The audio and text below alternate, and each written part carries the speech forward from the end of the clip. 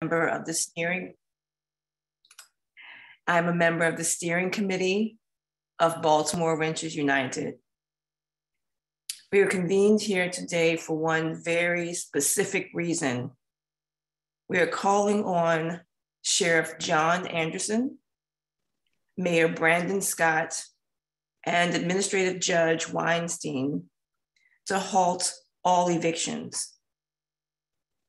Though the reasons should be clear, we have several individuals with varying experiences and perspectives to speak directly to this needed measure. First, I welcome Matt Hill, Public Justice Center attorney and Brew Steering Committee member. Thank you, Matt. Thank you, Tisha. Again, my name is Matt Hill. I'm an attorney at the Public Justice Center. I will be brief. Evictions are a public health crisis. 352 evictions were scheduled by the sheriff for this week. There will be hundreds scheduled in the weeks to come, and many of those tenants will be evicted. Meanwhile, our hospitals are filling up. The state has 2,746 COVID hospitalizations as of January the 2nd, much more than the previous high of around 1950 reached just last year. Baltimore City has suffered more, with a positivity rate of 33% compared to a statewide rate of 27%. At Public Justice Center, we represent tenants facing eviction, and we see how evictions further the spread of COVID-19. If tenants are evicted, they are forced to live in close quarters, in shelters, doubled up with family or friends, or on the streets. You cannot quarantine or stay home if you have no home. The city has ample rental assistance available, and one eviction right now is one too many. This is a public health crisis, and we are calling on the sheriff, the mayor, and the court to suspend evictions and slow the spread, just as they did in March of 2020. Thank you. Thank you so much, Matt. Thank you so much, Matt. Next, we have a renter who definitely would like to speak to the reasons why we're here today and making this call. Keisha. Thank you, Keisha. Good morning, and thank you for having me. Hello, everyone. I'm Keisha. My family consists of my 2 children, my sister, and I. COVID has impacted our family in a very big way. At a point, my whole household had it, and 3 of us have respiratory problems. My sister had to be hospitalized over a week and suffered lasting heart trouble because of COVID, causing her to take a lot of time off of work for doctor's appointments until she eventually lost her job for missing too much time. And as we all know, along with COVID came virtual learning, in which my children did not do well. So I was left with a decision, work or my children. Well, I chose my children, which meant a big decrease in my work hours, equaling a very bad situation for us. With me barely working and my sister not working at all, of course our bills suffered. Excuse me, y'all, I just had a little hiccup just talking about the situation just gets to me a little bit. Sorry about that. But knowing that we could no longer afford the home that we were living in, we started to look for other places. That didn't pan out well for us. Because with the bills suffering, our credit scores went down, and as we all see, the prices of houses went up, making it extremely hard to find another place. A good note is we did get to a point of us working full-time again and trying to play catch up. Then comes this eviction notice. I'm scared of what'll happen for my family if we get evicted and have to go into a shelter or live with others, especially with the COVID numbers on the rise again. We could end up in the same situation or worse. How can a court not be in session because of COVID, but deem it okay to put families out of their houses and into shelters and other undesirable living situations? Do our lives mean less than theirs do? We just pleading and asking the courts to please rethink these decisions and stop the evictions. Thank you all for hearing me out on this. Keisha, thank you. Thank you so much for highlighting your story and your lived experience. Next, we have Detrice Dowridge, who is also a member of the Bruce Steering Committee and is the president of Right to Housing Alliance. Thank you, Detrice. And good morning, all, and thank you all for being here. So we are here today asking city leaders to do the right thing. This pandemic doesn't seem to be going away anytime soon. We have single parents who are the only breadwinners in the family, but what happens when they get sick and cannot work? What happens when children get sick and cannot attend school? It's time for city leaders to step up and provide remediation. Things aren't getting better with this pandemic, and evictions aren't the answer. Please do the right thing and keep families in their home. Families like Miss Keisha needs your help.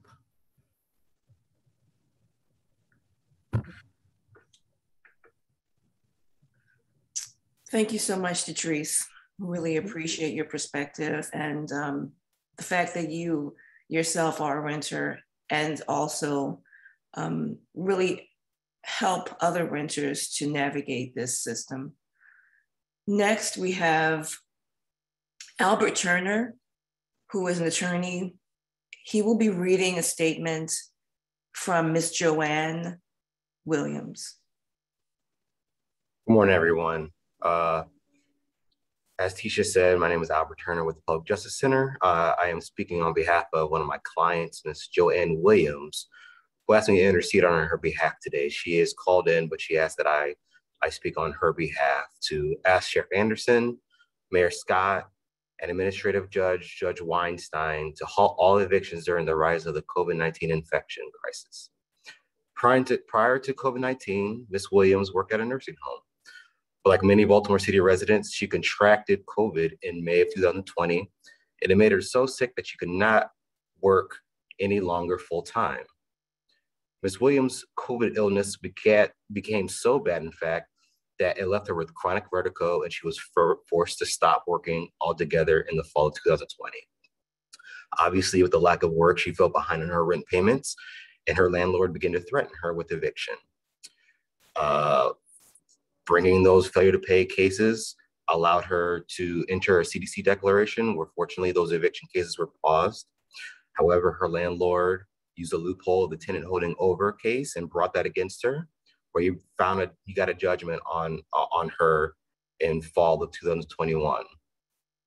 It was around that time that Ms. Williams was able to apply with the mayor's office to get rental assistance to pay back the back rent, where she was approved in the amount of $12,000, which was paid out to her landlord.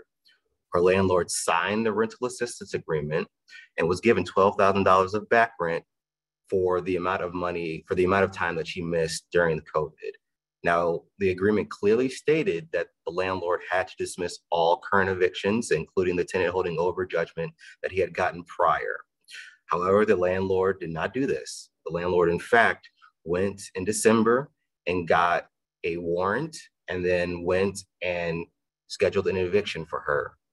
Ms. Williams is currently scheduled to be evicted this Thursday. Public Justice Center has filed a motion with the court to stop the eviction. However, we haven't received an answer right now. We are hoping to get an answer from them very, very shortly. However, as things are currently situated, Ms. Williams is currently looking to be evicted this Thursday. Not only has COVID kept Ms. Williams from being able to keep a roof over her head, but her landlord has taken advantage of her in the city's rental program and put money in his pocket and in order to put Ms. Williams out in the street. Ms. Williams thinks that we cannot let this continue on, and we need evictions to be halted right now so that things like this won't happen to Ms. Williams and others. Thank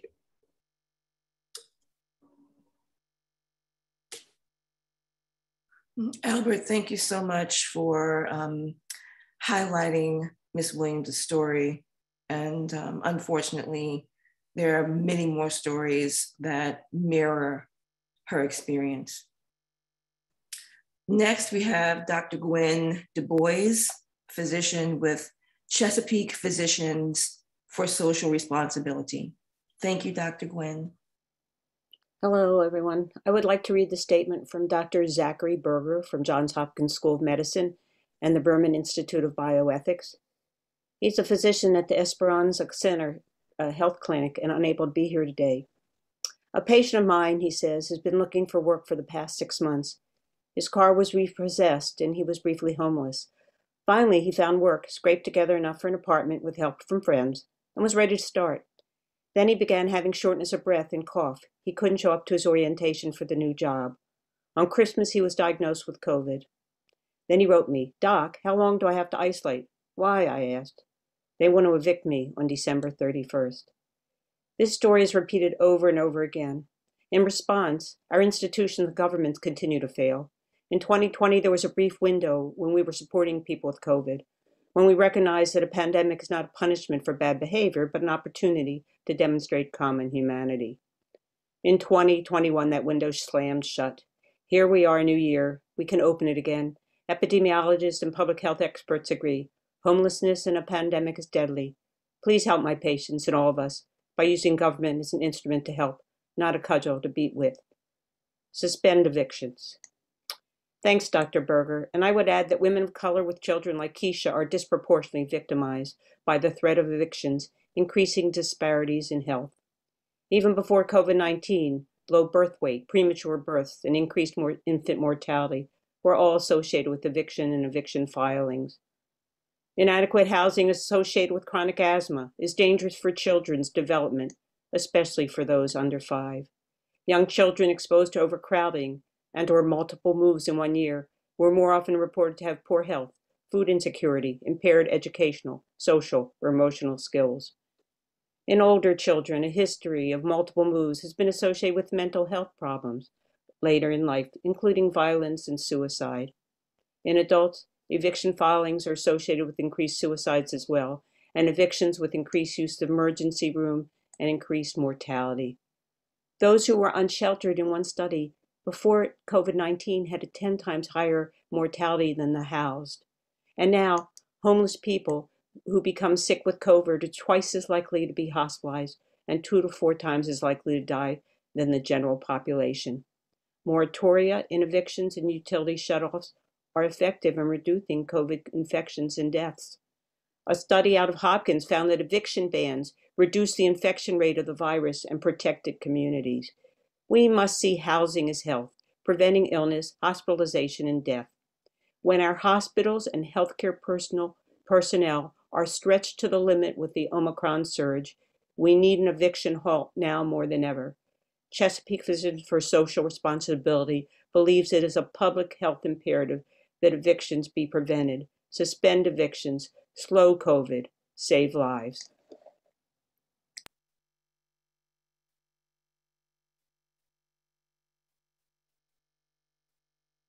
Thank you, Dr. Du Bois. Your perspective and that of your colleagues is very respected and appreciated. And I'd like to add, as Dr. Gregory Branch indicates, housing is a vital sign. And when we don't honor that, and we don't honor the fact that most of the citizens in Baltimore City are renters, and we don't acknowledge that housing, again, is a vital sign, we're negating the importance of those individuals and the lifeblood of the city. At this point, we would love to invite any members of the press or individuals who are present at this time to use the raise hand option if you have any questions or if you'd like to make a comment.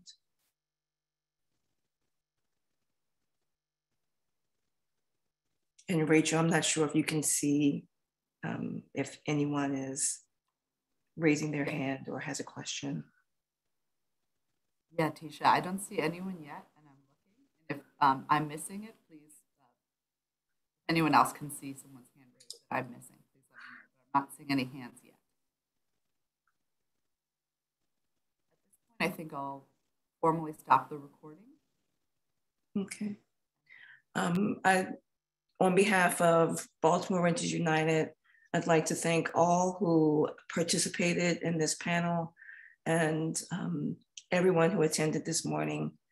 And I really sincerely hope that the sheriff, the judge, and Mayor Scott take this request seriously and act rapidly. This virus is not waiting. People's health is not waiting. And we need to take willful, deliberate measures to help stabilize people and ensure that the one thing that we can control, which is housing, is put in place and kept stable. Thank you all for attending.